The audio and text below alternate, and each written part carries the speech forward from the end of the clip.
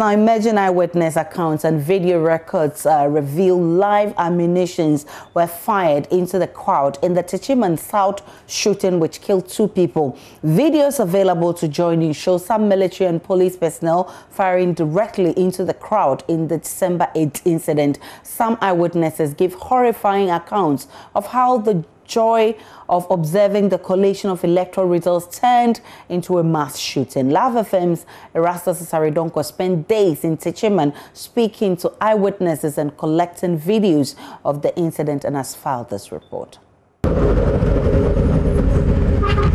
Most parts of the Techiman South constituency were calm and peaceful on voting day.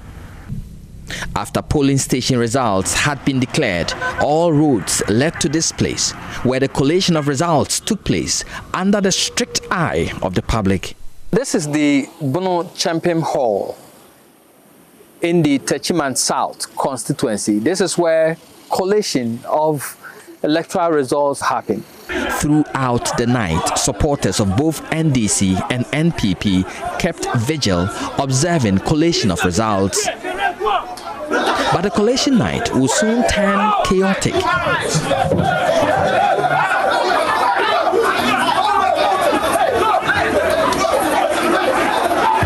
Security agents fired warning shots to maintain calm as supporters of both parties fought and destroyed ballot boxes containing results from some polling stations. Alaji is an election observer. Late hour, somewhere around 11:30 going to 12, there was an allegation that some boxes were coming. And some team youth were here protesting that those boxes shouldn't go into the collation center. So all of a sudden, there was a struggle. Others were like the boxes would come in, others were like the boxes would not come between in. The NPP and NDC. Between the NPP and the supporters NDC. Who are outside. Supporters who were outside. So there was a struggle, there was a fight, and there was even a gunshot that night. Fired by who?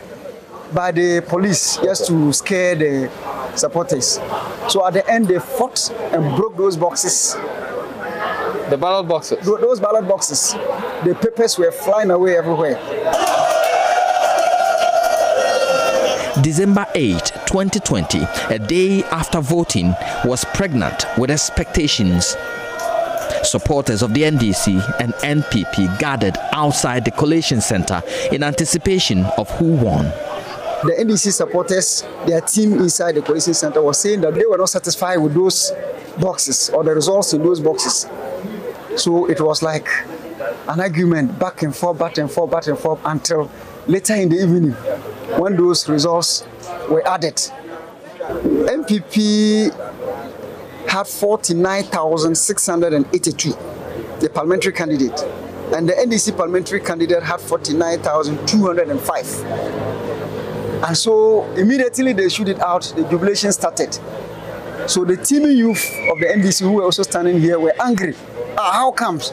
Because they know that they were trying to force in to the hall. So they were here? They were on the left here. They were standing here? Yes. In their numbers? In their numbers. And they wanted to force their way into this hall? Into the hall. And the NPP supporters too were also on the right. But the military and the police, they were in the middle, trying to protect the crowd not to move in. Some accounts say party supporters started pelting stones at the security personnel. Others also say the supporters were forcing their way into the collation hall. But what happened next will remain a black day in the political history of Techiman South. This video shows protest from the crowd. Then the shooting starts.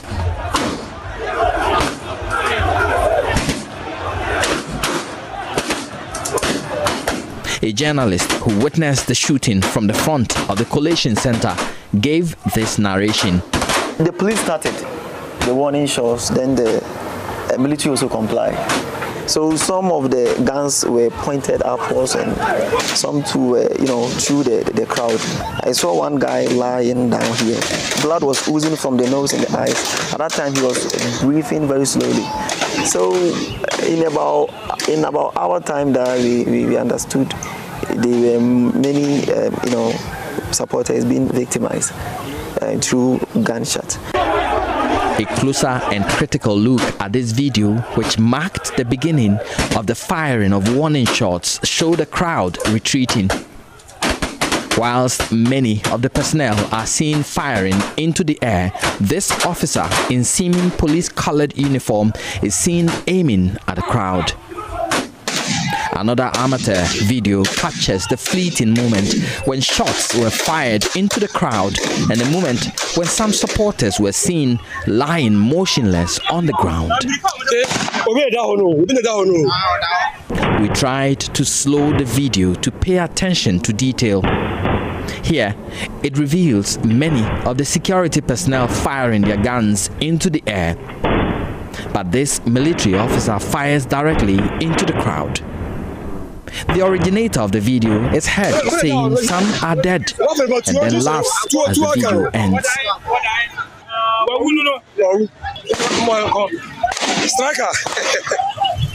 At this point, the crowd is stunned. Some are seen carrying the injured to safety. This woman seen here in the video helping lift a fallen supporter describes that moment.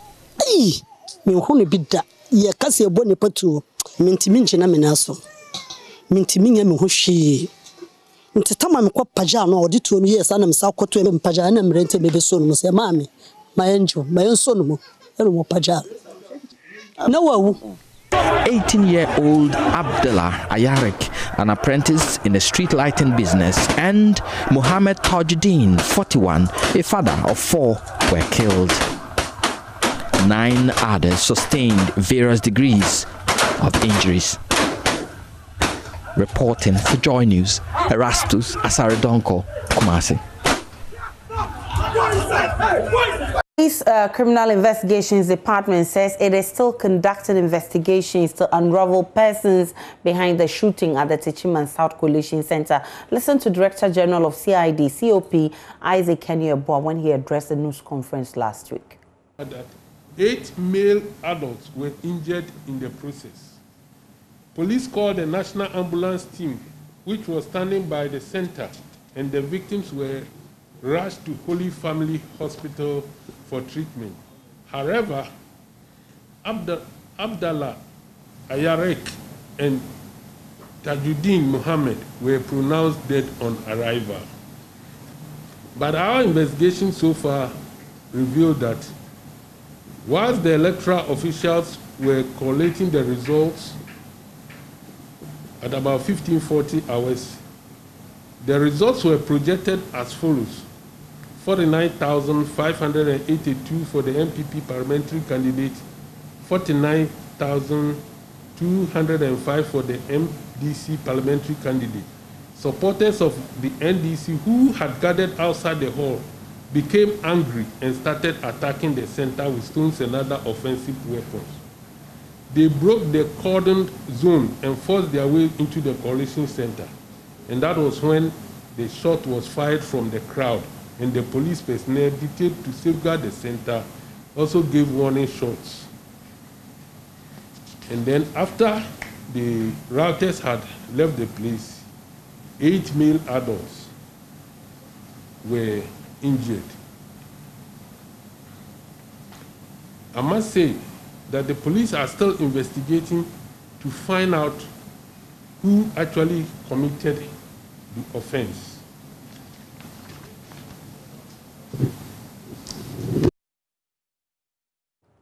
You heard the Director General of CID COP Isaac Kenyaboa. Joining us in the studio is security analyst and executive director of the Jatike Center for Human Security and Peace Building, Adib Sani. Good to see you. Good to see you, Aisha. You've just seen videos at Techiman South pointing to sporadic shooting into the crowd that led to 2 deaths and several injuries. What's your own appreciation of the aftermath of the just ended election, especially the violence events? Well, Aisha, there are 3 stages of election security. Pre-election, then the security provided on election day, and post-election security. I have personally keenly followed activities of the various security agencies, especially that of the National Election Security Task Force chaired by the IGP. He held a news conference on the 4th of November in which he catalogued a series of activities that has been embarked upon already, and of course those yet to be embarked upon before and during the election to maintain law and order. But of all of these, I have come to one realization: we didn't have a post-election security strategy. The focus was much more on the pre-election and election day. As a result, immediately after the elections, most of the officers deployed were asked to return to base, and I think almost all of them were given a day or two leave. From the years I have practiced as a security person, and of course as a student of security, who is a member of the AU Mediators Rule, I have personally keenly followed a lot of elections in sub-Saharan Africa. And I have also come to one realization: most of the violence happens after the elections, like in Kenya in 2007, Ivory Coast in 2010, which culminated into a civil war in 2011, Nigeria in 2003, and a whole host of other countries. As a matter of fact, we don't have to go beyond Ghana to learn lessons. We all witnessed what happened after the 2016 elections, when we had, marauding youth flagrantly disregarding the law and, besieging state buildings, including toilet facilities and toll booths. So I expected at least we'd maintain some level of security presence even after the elections. And I am particularly not surprised whatsoever this is happening. And I categorically said it on my Facebook page, and it's still there for all to see. I said that before the announcement of the results, I said that after the announcement of the results, there's likely to be disruption. And I also added that I don't know the extent to which the disruption would be, but of course we needed to be extremely careful. And I got a barrage of critics, in my inbox, in my comment section, calling me all sorts of names, describing me as a doom-monger and the evil one. And that is exactly what, some of us, we speak from an independent angle, and we are not politically skewed. So we speak based on science and not emotions. So we saw this coming, and I'm not surprised whatsoever this is happening. But I mean, it's a great story by Erastus Donko. I wanted to be sure whether the officer who pointed the gun at the protesters really fired, and I'm shocked he fired. That is no warning shot. There's one analysis that one of the conflict resolution guys gave, and I think it's something we should all ponder over. He said in many of the instances, if you look at what is happening, you don't see supporters of both political parties, the major political parties, actually clashing, but you see that it's either security agents or security personnel or some supposedly security people actually shooting or having that kind of clash with the supporters. And that is where we must actually channel our energies towards, that it's not the true political parties. And who is assigning these security analysts? Who is going to speak for them to lay down their tools so that people will stop dying after the elections? Aisha, your points are very valid and legitimate also, because the more force we use in certain situations, the more we are likely to provoke more protest. And even if you look at the fundamentals of policing, the 9 pillion principles of modern day policing, is hinged around the fact that the more force you use, the less you're likely to get the people to cooperate with you. So I think this raises the need for security agents to be very professional in their approach to some of these protests. They need to exercise restraint as much as they can. So far, I think the ones I have personally witnessed, like what happened at the Electoral Commission headquarters last week, I was personally there. I saw protesters breaching the perimeter and throwing stones. But in the face of all that, the security officers, they exercised restraint and they used minimal force. Even though a stone can kill, they had every justification to use lethal force, but they still maintain that posture, because what we are trying to avoid here is more casualties, more people dying. The gentleman who died at the hospital recently, who was shot at Ablekuma, I know him.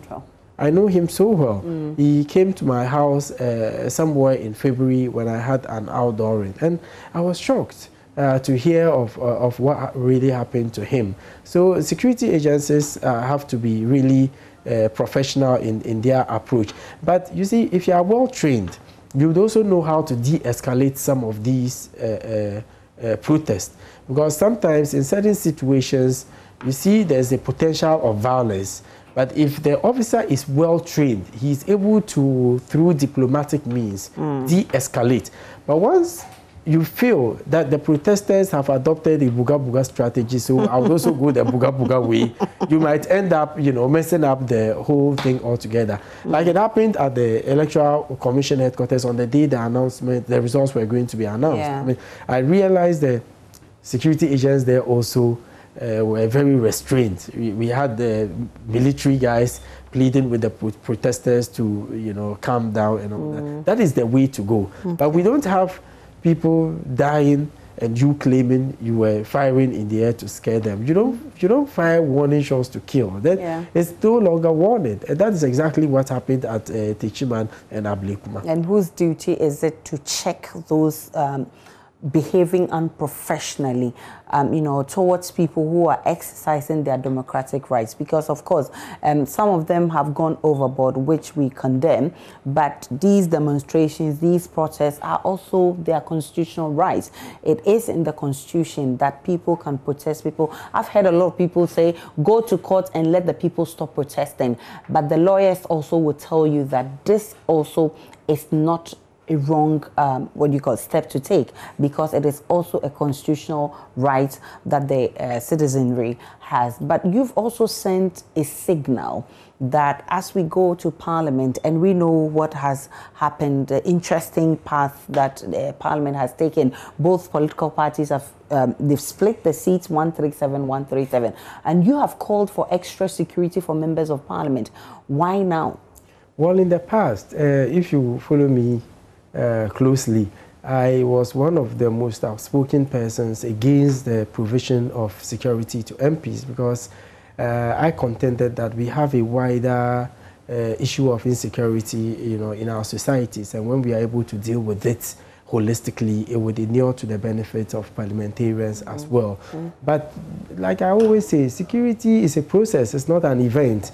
Things have changed, new issues have emerged. Currently, as it stands, from official sources, even though it is contested, NDC has about 137 parliamentarians, whilst the MPP has, including the independent, 138.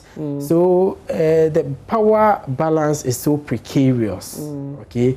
And the possibility that if, for instance, God forbid, in the unfortunate event, okay, that 2 MPs die from the NPP and they go for a by-election and the new persons elected are NDC, what it actually means is invariably power would shift to the side of the NDC. We know people invest so much in politics. Even as it stands now, it just looks like they all have 137, even though when they meet in caucus or when they're voting, the independent candidates can vote.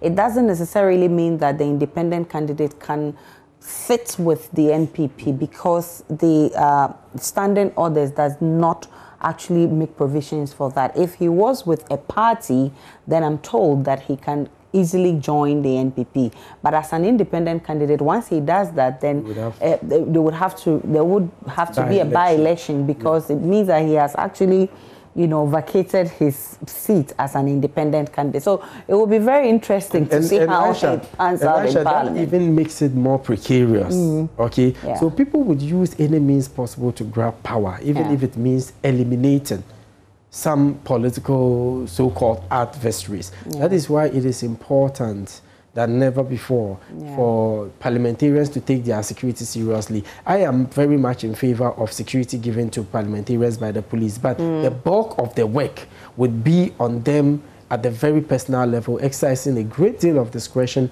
so far as their personal security is concerned. I mean, people can come after you in different ways, make it look like an armed robbery, kill you, and everybody would report it's an armed robbery. Meanwhile, they were sent, or a home invasion gone bad. Home invasion gone bad. Meanwhile, they were, you know, sent. And it's happened before, and the likelihood it might happen again is quite high. So the need for them to be extremely careful and to take extra precautions. What do you recommend? I mean, which form should the security you ask for take? No, I am a security consultant myself, and I run a security company. About 90% of my clients are people who have been affected by crime. That is when you see them running, coming to you. When Professor Bennett was killed at East Legon, I had a lot of East Legon clients. I mean, you don't have to wait for things to get out of hand. So they need to be proactive, okay?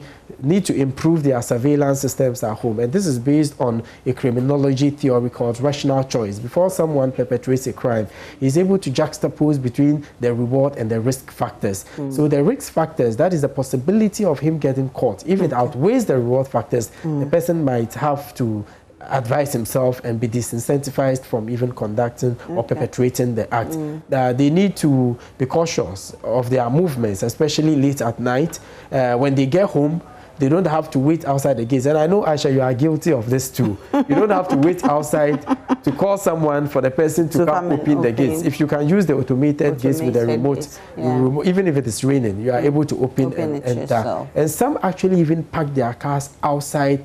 Whilst the engine is running, they step out, go open the main gate before coming. Risky. And a lot of car snatching, jacking incidents happen as a result of that. So at the very personal level, they need to exercise that discretion. So after elections, we find ourselves in this crossroads. People are still protesting. Every day you're hearing people are being injured. Yesterday in Kumasi, a number of people were arrested. How do we move from here? How do we resolve this crisis? Well, Aisha, before I came to the studio, I've been doing my own research on protest. And according to the center, and your viewers, I would wish they go look at the document published by the Center for Strategic and International Studies. And they described this era as an era of protest. And this year, over 37 countries have had serious protests. America alone has seen a 186% increase in protests. Vietnam is one of the few countries protests rarely happens, but on this occasion, because of an oil rig in the South China Sea, they saw really violent protest. So it is something we can expect. However, we've always dealt with it superficially. Oh, let's disperse them. I think it should go beyond just dispersing them. We would have to get notable, well-respected people within our society to step in, like the chief imam, like the Asantehene. You would have to call on the politicians to be very careful about what they say, because politicians are like celebrities. They are like religious men. Whatever they say has a direct bearing. It has a direct correlation in the thought processes, the opinions and perceptions about certain issues. So whatever they say is what is provoking the reaction from their followers, who they inspire. So politicians would have to be very careful about what they say. It is also very important, in as much as the law guarantees you that right to protest, we need to follow due process. And be the Public Order Act 491 is quite categorical about not seeking permission from the police, but to inform them, and you know the rationale, to ensure your safety. It is not the pleasure of the police. So we need to follow these protocols, and we need to be peaceful. You don't have to throw stones, because you might be right, but your reaction, you might end up being wrong because of the way you react to some of these things. I think there's the need for backdoor diplomacy. Engage the various major political the two major political parties, so at least they are able to reach a consensus. If they are going to court, fine. If they don't intend going to court, what is the way forward? Because the question I ask myself is, all this violence, to what end? To what end? And someone will say in a crack and say And of course, I mean, going forward, we'll be looking at how all of this pan out. Don't forget that on the 7th of January, we are inaugurating the president, and we don't want to cross the 7th of January with all these mishaps. We want it fixed. Thank you so much. Adib Sani is Executive Director of Jatike Center for Human Security and Peace Building and a security analyst as well.